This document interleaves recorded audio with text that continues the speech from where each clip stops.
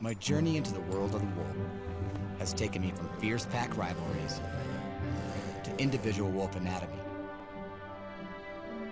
But now it's time to go inside the pack itself. And there's one foolproof way to get a glimpse into pack life. Find a carcass, make yourself comfortable, and let the action unfold. Down here by the river, I just spotted 2 gray wolves. And I know why now. Right here along the river, there's a dead elk. That elk carcass is pretty much gone. Came through last night, it wasn't there. So what this tells me is that there's probably a good-sized pack that completely got their fill.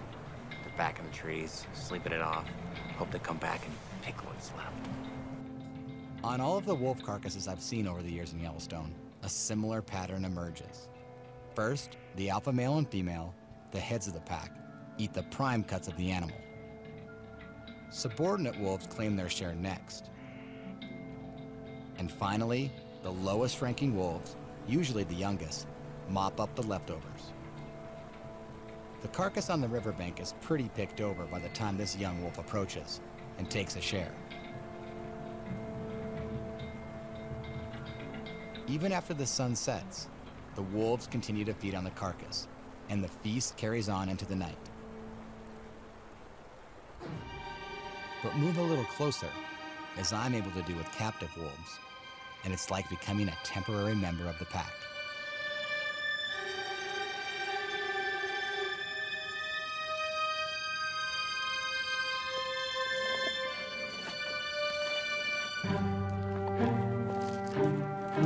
What a unique opportunity to be this close to some trained wolves on an elk carcass.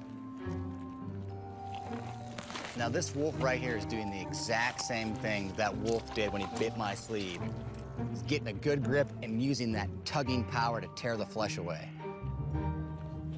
Every tooth that a wolf has is used right here. They use those canines when they actually take the elk down. And right now they're using their incisors, the small teeth in front, to bite and grab little pieces of flesh and tear them away. And even the hair, they actually pluck the hair away sometimes with their incisors so they can get down to the meat. And then, when they get down to the bone, they'll use the teeth in the back of their jaw, and they'll crush the bone so they can get to the marrow to eat it.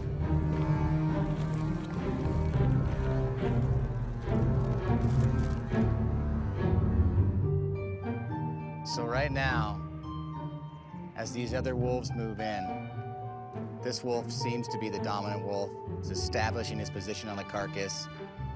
He's usually using vocalization to let them know, hey, I want this to myself right now. The wolves are very aware of hierarchy, and because I'm so close to the carcass, I have to assert my right to be here. And I don't want to have a submissive position near the carcass as the wolves come around me, so that's why I stood up there. I definitely don't want to be seen as a submissive wolf. Last time that happened, I ended up with a few dozen stitches. Every time I'm near a wolf pack, even in captivity, I have to be sensitive to the pack's hierarchy.